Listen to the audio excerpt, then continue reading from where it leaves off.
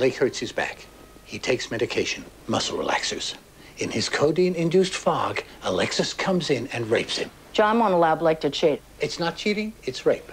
Oh, it's not suspenseful enough. It needs to feel like you can't wait the summer to find out what happened. What about a murder? Seen it. Sure. Okay, how about this? A massacre. What do you mean? A total annihilation. The entire cast killed. Can't kill everyone. Well, that's just the thing. You have to tune in next year to see who lives and who dies. We can have a sprawling shot of the carnage, epic, like a painting. That's not bad. Really? No, we could set it in some distant location. That's easy. The family's overseas examining oil mines. Suddenly there's an explosion. No, they're overseas for a wedding, a royal wedding. That way we can dress them up. So it's a wedding in some politically unstable foreign country. Suddenly there's a coup and everyone is killed. We could get rid of a few extraneous cast members, cut down on costs. I'm loving this. Okay, where, what country? Ready for you? Okay, coming. Friends, you're about to abscond from your lawful indentures and you want me to provide you with a wagon and goods so you can hie off to the goldfields with my property and give me 50% of the profits if I ever see them or you again. Am I right so far? That's right. And for your part, you offer no security, no testimonials from your present employer, who'd scarcely give them anyway, and no colonial experience. Yes. How did you get here? I raised £8 for myself and my family when we were starving in Ireland for the fair to come over here. How do I know you'll come back? What security can you give me? Well, you don't. I've nothing of value in this world, Mr. Manuel, except my family. And they're indentured to Mr. Longman for the next 8 years. Did your father leave you nothing? He had nothing to leave me, except this, which was handed down to him by his father before him, so on, back to the days of Brian Boru. But you can't have that.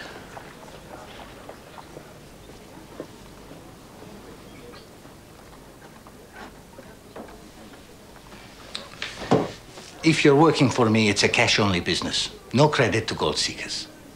They believe in things that don't exist, like striking it rich tomorrow or the next day or the next. You are being sent to sell goods in a giant asylum. You understand that?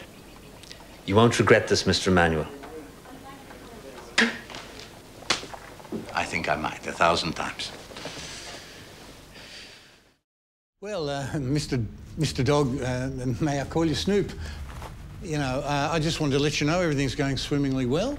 I mean, the papers are with the government and I don't foresee any problem at all with anything, even if you wanted to sponsor the ladies, yeah. That would be fine too. You know, we know that you are a model citizen. My daughter was wondering if it'd be possible. She's going to kill Daddy, you know, if I don't come home with a signature from getting down with the dog. Thank you so much. Okay, what's her name? Her name's Sasha, from the Snoop, or Mr. Dog, as you. And just so that you know that Daddy wasn't telling her a fib that you really would. Look, there's always going to be the judgmental conservative majority, but usually it's based on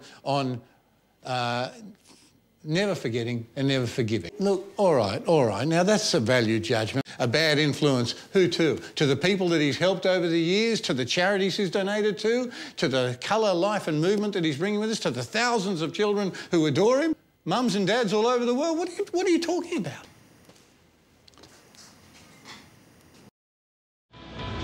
What have you got against old Curly, Frank? He's been running that gig for ages. Nobody minded. Why'd you have to pull him in? Because you won't wear it. Well, why would I? It's your operation. Somebody must have given you a bum steer. Where do you get your information? You all right, Trevor? You look a bit crook. Yeah, it's just a little bit of acid. Too bad. Say good day to lovely Liz for me, won't you? Let's go. Champagne, Trevor. Make it a magnum. Something French.